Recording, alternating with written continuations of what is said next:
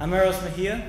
I am John Ratz. I'm Andrew O'Donnell. Darwin Herzl. And we are from Creighton Prep. State.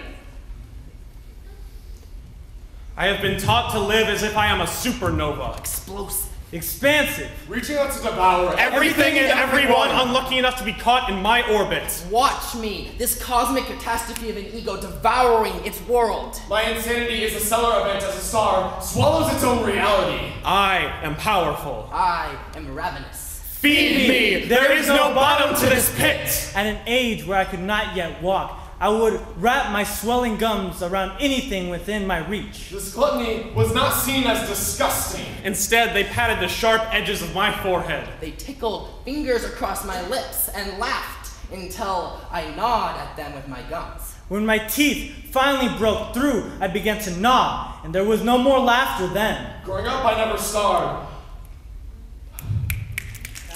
Only inflicted perpetual wanting on the world.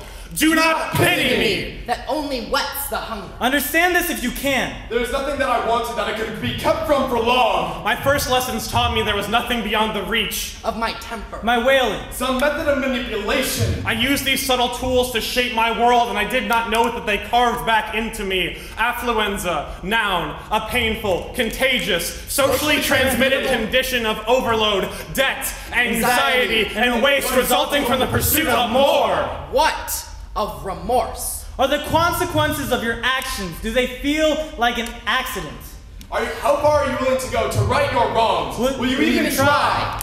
I care as much about the lives of others as I do their deaths. Does the blade regret the blood that is spilled? Why should water weep for the poor fools it drowns? I am just a weapon of circumstance. A trigger, pointed and pulled. Why should I apologize for being a tool of fate? My body may be whole, but I am just as broken as those I left destroyed. Beast, monster, demon, you're eating souls again. Your eyes are craving. We cannot allow your feast to continue. I am not something you can stop. Put me in any courtroom and I will chew my way out. Do you know how many crimes it takes to make a culture? How can you expect the chains to hold against those who created them? Ethan Couch killed 4 pedestrians in a drunken haze. 10 years probation excused because money robbed him of his morality. Robert 8 Richards IV, heir to the DuPont family fortune, sexually assaulted his own daughter of 3 years old. 8 years of probation, the defense counsel contended he would not do well in prison. The verdict goes unknown for 5 years.